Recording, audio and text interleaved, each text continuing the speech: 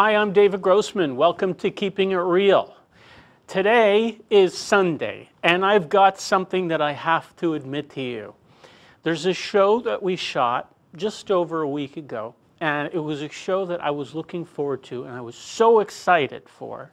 And we made a little boo-boo at the beginning of the show. So what happened was, after the show, we tried to reshoot the intro, and you know what? I just didn't have the same energy. So I said to Lior, who's my production manager and creative director, I said, Lior, you know what? I'm not going to try and pretend that I come in like a week later wearing the same suit and everything like that. I'm just going to be honest with people. The fact is, this was a show that I was looking forward to probably as much, if not more, than any show that I've ever done. I've had two shows where the people, like, I love all my guests, okay? But you know, the reality is that once in a while you get somebody who's coming in and, you know, you're really excited for whatever reason, you know? So on this show we had Tobey come in. We also had Dumitru Unceanu, and by the way, I think I said his name better now than I did last time, and also Gary Nuska. Dumitru is from Maxsoul.com, Gary Nuska from ICI World. So it was a very good show, I think, but we kind of messed up the beginning. I don't know exactly why. Well, I do, to tell you the truth. Let me tell you what happened. Lior, don't take this personally. Lior was trying to make a fix. There was a light shining off of Paul's hair, and it was kind of playing on the green screen. So Lior tried to make an adjustment in the middle of the segment, just after my intro, and then we got an error, and we had to we kept it going, but the original file for the intro was corrupted. I was quite disappointed because there was a lot of positive energy in that particular intro. So, so we lost that, and I just figured, you know what, I'm going to come in, I'm just going to be honest and tell everyone what happened, because I thought that would be more honest. And also, the other thing is, I can tell you now that I finished reading Paul Tobey's book, Suggestology. So I can tell you with 100% confidence that this is and was an awesome book. And I want to tell you a little bit about Paul, because he's first on the show. Paul Tobey from trainingbusinesspros.com.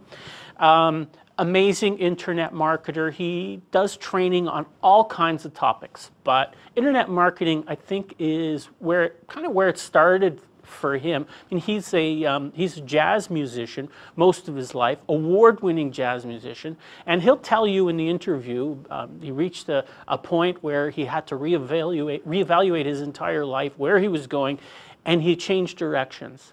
And he's done incredibly well. Now, I have been to more than one of his training courses, and they are awesome. And this man really gives. And he's got two main principles, which I think he's going to tell you about in this interview. One of them is not to take advice from somebody who's in the same tax bracket as you, well-meaning friends and family. Because if you want to go, if you don't want to go sideways, but you want to go up, you need to talk to people who have already walked the same walk that you're in, and you can get advice from them. And the second part is about helping other people. And my God, I went on 1.5 days of what we'll call complimentary training with Paul. And if you want to go on Paul's training, you can go to his website. I think it's easier to find if you go using your mobile, businesspros.com. And you can go on these training courses, complimentary, to really get a taste of what he can offer. And if you go and you like it, then you will go back. So I have subscribed to go back for some paid training. But man, oh man, I'm telling you, in 1.5 days of training, I think it's fair to say he started me on an entire new course.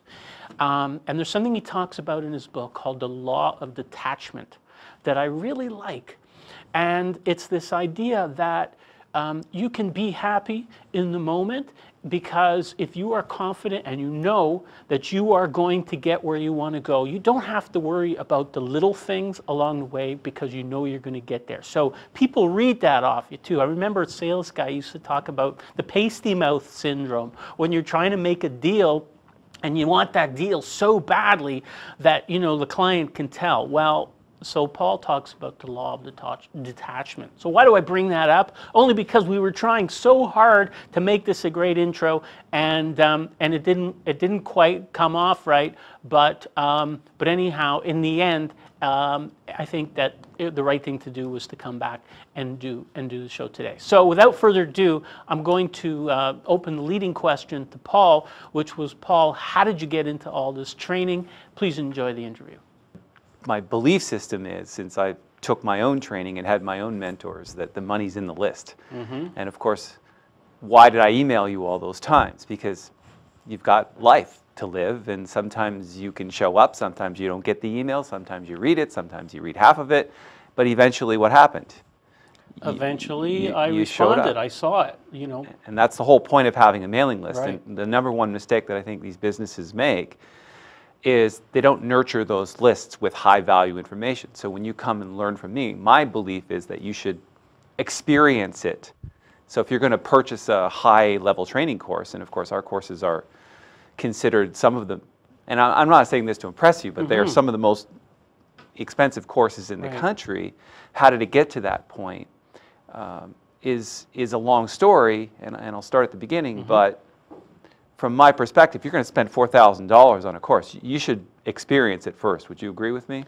Absolutely. I mean, it's unbelievable that, you know, from one end, you come for a day and a half training, you're fully sold. And I've signed up for some additional training as well. Right. Well, I'm glad to hear that. In answer to your question, I was a 22-year concert jazz musician. I played the piano for literally 22 years. I played in 16 different countries. Was nominated for a Juno Award one year in 2001. And when I went there to receive the nomination and find out who won, it was out in Newfoundland. And I was sitting at a table with musicians from across the country. And when they announced the nominees for the Best Traditional Jazz Album, in that audience of 1,500 people, about 35 really polite people looked up from their coffee and went, "Oh, jazz. Right. I think that's part of Air Canada or something." And they kind of politely clapped. And I'd spent my entire life trying to get to that point where I got some recognition. And as it turns out, even the music industry didn't really care. And by this time, I'm in my 40s. And as we all know, maybe you're aware of this, but men go through this thing they call midlife crisis. And apparently you need money for that. So after 40 years of essentially living from piano gig to piano gig, concert to concert, tour to tour, CD to CD, and I made 8 of them, I recognized that I had nothing really to show for it in terms of real world monetary and financial success. So that was the beginning of your And I walked crisis. away. Right. I literally, and not only did I walk away, I walked across Spain. I didn't know what I wanted to do. I mean, when you spend your whole life from the age of 8 playing music, what do you do? I didn't know anything about business. I didn't know anything about really anything. I lived underground for almost 40 years. And then I went and walked across Spain on the Camino de Santiago. Maybe you've heard of that. It's like a pilgrimage. You know, if you don't know what you want to do, go walk about kind of thing. Right. And I did that. And for the first time in my life, I actually, even though I got lost 7 times and got hurt 4 times, I eventually made it to my destination. And then I came back to Canada, and I just started reading this stack of books. I started out with The Alchemist. I'm not sure if you've ever heard of a book called The Alchemist by Paulo Coelho. It's about a shepherd boy who goes out in the world in seek of fortune. And then I made my way through various books by Jack Canfield, Tony Robbins, Deepak Chopra, Eckhart Tolle. Looking for inspiration. And then, yeah, looking for inspiration. And then I came across a business book one day. And the book basically said this: okay, you're broke. Even though you're maybe a little more aware than you were when you were younger, your situation is still the same. You haven't, we call it conscious incompetence. Right. In the beginning, you're unconsciously just doing things and you're incompetent, but then eventually you become consciously aware that you're doing things wrong or incorrectly, or because the only thing that matters on planet Earth is results. Would you agree with me? Sure. So if you're not getting the results that you want, then this book basically said, you can't blame anyone for that. It's your fault. It's your belief system. You're the one that got yourself into this mess. Here's about 27 ways to get yourself out of it. And the two biggest things that I learned from that book and then the training was this. Number one, if you want any real world success, especially financial, never take advice from people in the same tax bracket. Good point. Otherwise, you might get different advice, but you'll move sideways. Right. It sounds good because it's different, but that doesn't make it better. True. And number two, help somebody else get what they want first. That's a good one. And so what I did was I took some of the small successes that I had in my life, like learning how to sell CDs off the stage or learning how to put a tour together or and I started a company in Toronto called Success Tracks for Artists. In the beginning, it was a good idea. They wanted to take my courses, but they said I don't have enough money because musicians and artists are broke. And so as much as they wanted to invest in themselves, they couldn't find their way to do it. Curators started showing up, dance company operators started showing up, museums started showing up, business people started showing up. I changed the name to Training Business Pros. And now, I don't know how it happened, honestly. Right. But in 5 years, we became literally the leader in online marketing in the country. That's amazing. I'm grateful for those early mentors. I'm grateful for the knowledge that they shared with me. Why the training company? Because they told me, look, if you have any success at all, you have a duty and a responsibility to teach it to somebody else, regardless of whether they pay for it or not. I'll take a moment to encourage people to go to your website, Paul, and sign up to get stuff. I assume there's a page they can If get they're on a mobile phone, just look up business training on Google. Right. And you'll find I'm the #1 on the organic listings. Right. Go because there. You don't believe in paying on Google. the phone and right on the. They have enough money. Yes, Google makes $5 billion a year. We don't need to contribute to that, although it's good for Google. Be nice not to have to spend a lot of money on SEM. Right. You can spend, learn SEO. You can do it yourself. But if they go there, they'll get the mobile website. It's a little bit more difficult on the main website because we don't like to give away courses at random. But because the mobile has currently a smaller audience, we're giving them added value just for kind of trying it out. And so if they look up business training, they'll go to trainingbusinesspros.com, which ends up on the mobile site, m.trainingbusinesspros.com, and right on the front page there's a bunch of free stuff that they can get. Right. So they can go on one of these courses that I was on, and power packed. I mean, where else can you get that much free training and no pressure? No pressure, but I signed up for the Great. Thank you. For the more advanced, and I'm looking to that. So I've been telling people that this is a great opportunity. How much I learned in a day and a half, Paul, really, and that's what I said in my advertisement for the show. Like, really, you changed my life. I mean, listen, you know what? I don't want to go over the top, but perhaps it was a number of things happening at the same time. But you did help to give me some ideas and some direction, because sometimes you need a change, and then when you're with somebody, and Paul, I also want to say that you're a great entertainer. So these skills of composing and playing music that you did for your whole life, they haven't gone to waste, because it's very entertaining training. It's fun and very entertaining. If I had that inbred in me, I suppose that would be a really good thing. I probably have some comfortability in front of people with that long a career in music and having played concerts literally all over the world. But believe you me, I didn't know the first thing about what you call entertaining. Right. I was an artist. Right. I'd come out and bow, and people would clap, and I'd play, and I'd bow, and they'd clap, and I'd go off stage. That was the extent of my connection with the audience. And then when I went and took my own training and got mentored by some very powerful people, that's when I learned the concept of edutainment. Right. You have to be educational, but entertaining at the same time. Otherwise, people's minds aren't hooked. Right. They're not engaged. Right. So for example, one of the things that I learned, one of the most powerful things that I ever learned about reaching people's brains is, what is the most powerful thing you could do to hook someone's mind? Make them laugh? I actually just did it.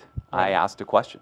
Okay. So whether you're asking, thank you, Okay. whether you ask open-ended questions or closed-ended questions or get them to fill in the blanks or finish your sentences, there's a way to get people's mind on the edge of curiosity. Right. And that's a process I learned, which is very powerful, called suggestology. I don't know if you've ever heard of it.